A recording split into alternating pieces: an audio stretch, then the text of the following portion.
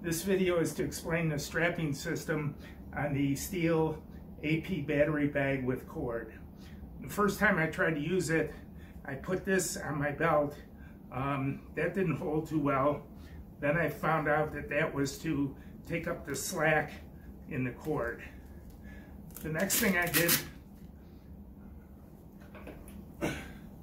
was put the belt on this wider strap and brought the Velcro up, and that didn't work at all.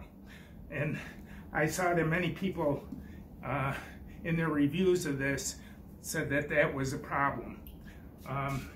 Finally, I realized that you put the belt right on the orange part, bring this through the loop, and fasten it again, and now it won't come off at all. Problem solved.